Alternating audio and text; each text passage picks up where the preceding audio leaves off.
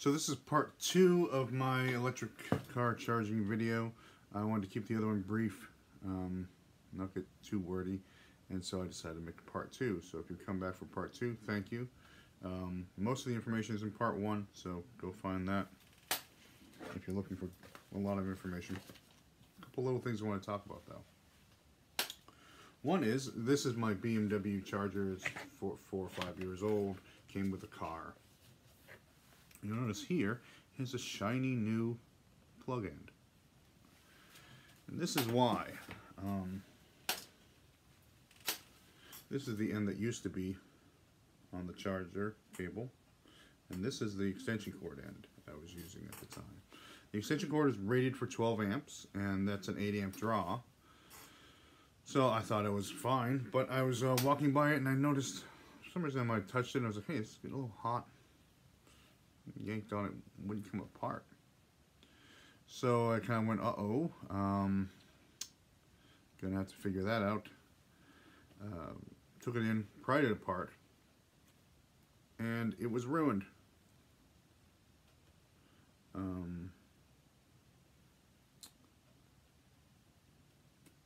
So here's my conclusion. I don't necessarily blame the BMW connector end, although for 8 amps continuous, it looks, the wire gauge here and the plug quality is basically what you, the IEC cable you'll use to power your half an amp computer. But it is rated for that. And I actually blame the Home Depot or department store extension cable end, and this is why. I've seen this in the past a little bit, soft. These plugins that are soft, right now it's not soft at all. It's been transformed by the heat into a much harder plug.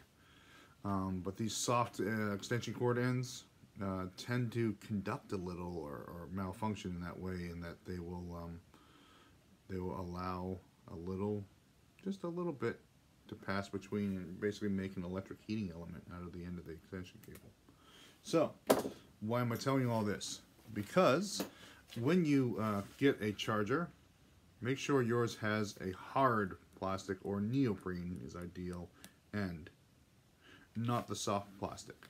If you're using an extension cord, use one with those hard plastic ends. We're talking about 8 amps, which isn't a lot. You guys like, well, my refrigerator is 6 amps, and I don't have a special cable for that. But this is 8 amps continuous for 14 hours at a time on the level 1 charging. So you really got to up your extension cord game. You got to make sure your receptacle is updated, new. If you're using an old receptacle, you might want to just upgrade that to something where you get a really nice connection, nice tight connection when you plug it in. Not if it's a little kind of loose or wiggling around. That's enough to cause the same phenomenon that we saw with that extension cable. So use only high quality ends. Buy cables. If you buy a charger cable, I bought an aftermarket no name charger cable, and it's been great actually. It appears to be the same handle as this one, the exact same one. The cable appears to be similar quality, and it cost, when I bought my 240 volt, it cost a quarter of what, well, maybe a third of what BMW wanted for their, the $400 to $600 240 volt charger. And so far, so good. It's behaved as well as the BMW one had.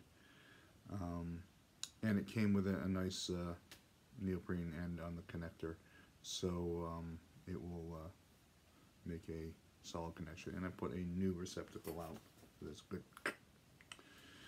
good solid connection. So also, if you have a very long cable, if you're like, oh, I'll buy the 30-foot one because just in case, if you leave it coiled up, it will actually become a heating coil. It will cause a magnetic phenomenon to happen, all that energy going in a coil, even though it's insulated.